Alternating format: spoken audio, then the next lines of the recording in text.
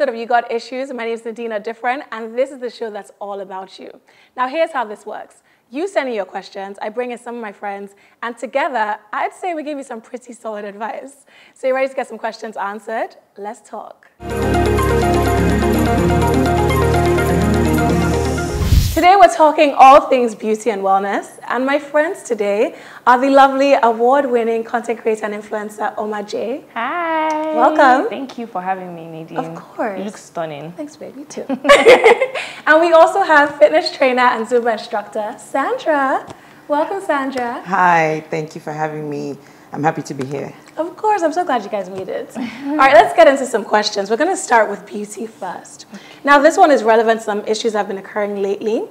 And it says, are Nigerian products being regulated like international brands? There are a lot of Nigerian beauty products coming out. Is there a body that regulates them? So, to the best of my knowledge, right? Okay, first things first, shout out to the Nigerian brands putting out makeup, because not only are they saving us serious money, they are also really putting in their best foot out there to make sure that they're giving quality products that fit our weather, the African skin, and everything that just works well with African women. So kudos to the Nigerian brands.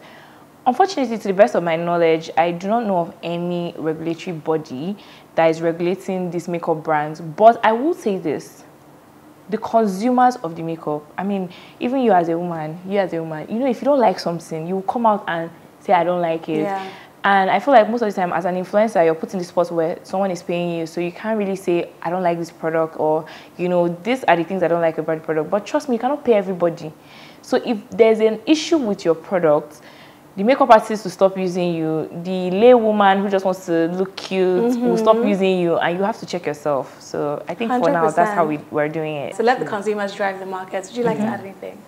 I'm really glad that we can literally have our own makeup, because for you to bring out a makeup in Nigeria, you have me in mind, and I'm sold out. So as long as it's good, I'm glued to what you have for me, compared to when we have to purchase outside the country where they had them in mind, not me in mind, so I kind of struggled. On that note, we're going to take a quick break. You're still watching You Got Issues. My name is Nadina Different. Stick around and we'll be back soon. And we are back. You're watching You Got Issues. My name is Nadine, and I'm here with the lovely Oma J and Sandra, a fitness instructor. We have a few more questions to throw at you guys. The first one is, I've been eating healthy for over a month, but I'm only getting bigger and bigger. Are there some unhealthy foods that people eat without realizing? It's very funny when people say, I've been eating healthy and I'm getting thicker. So eating is two ways. You know, like there's calories in salad, right? There's calories in pepper soup. Yeah. There's nothing that there's no calories. It's just the level of calories. So if in the morning you're like, oh, 2 slices of bread, and then with egg in the afternoon, let me take small eba and soup in the evening, let me take small rice. Why are you calling me out? And then you have just been packing carbs.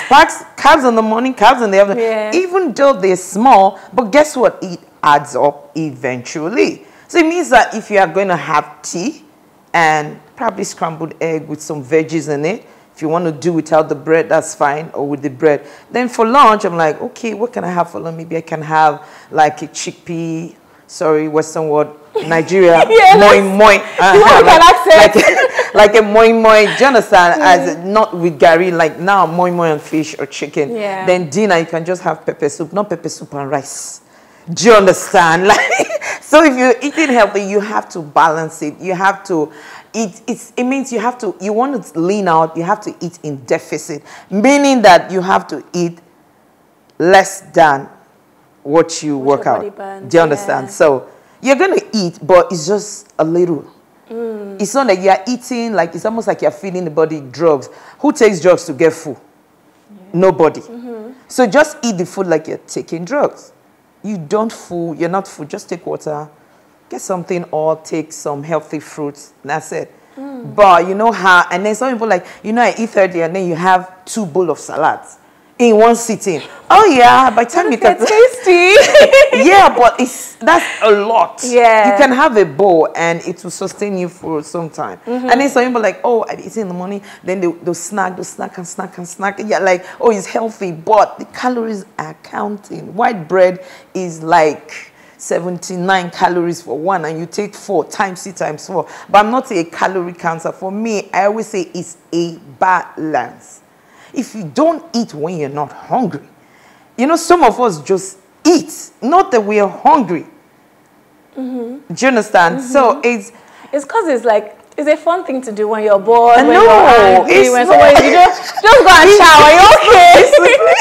No, it's not discipline. There's nothing I cannot eat. So when people say, oh, there's nothing I cannot eat, I just will not eat it every day.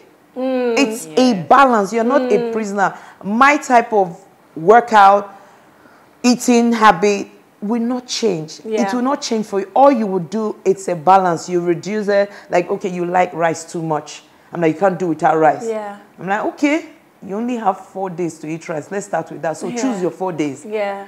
The day you can't eat rice, you can't eat rice. That makes sense. And then if you survive, and now let's switch it to 2 times a week.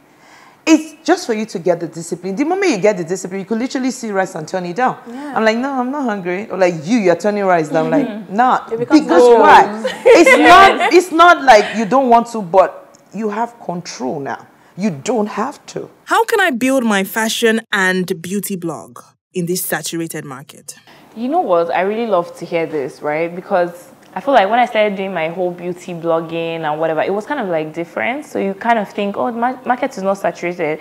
But the truth is that I don't think there's any market that isn't really saturated.